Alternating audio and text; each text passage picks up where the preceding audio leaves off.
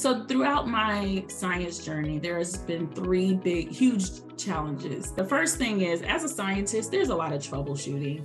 Troubleshooting is just a way of life for scientists, and that's a huge challenge, and it can be discouraging at times, but you have to continue and you have to cross out the things you've already tried in order to eventually figure out the thing that works.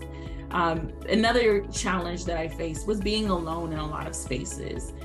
So like I mentioned, at Florida State, I was the first African-American to earn my PhD, and often I felt alone in that space.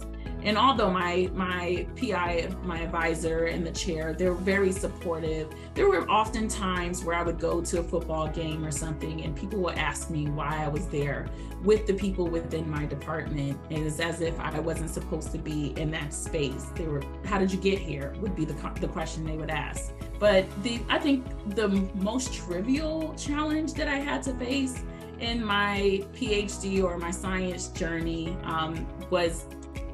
is discrimination, right? Direct discrimination, the microaggressions that come with it, being challenged even though you already have your PhD, as if you're not supposed to exist in that space, even though I have literally worked hard to get to this point and I earned being in this space.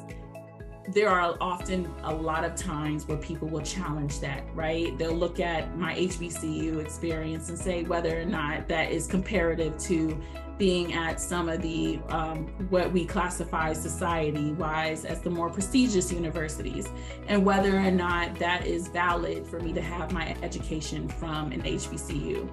And I think that's one that I am always evolving to become better at, not battling, but fighting against and strategizing to make sure that when I represent myself and I come into a room, people understand without even seeing me or even after seeing me why I'm supposed to be here. And I think I've gotten to the point now where it is very often that people realize that the credentials and all the things that come on the CV or the resume are speaking for themselves, and that I've worked very hard to be here. And you know, once you get to know me, you'll understand the asset that I bring to the team and the organization.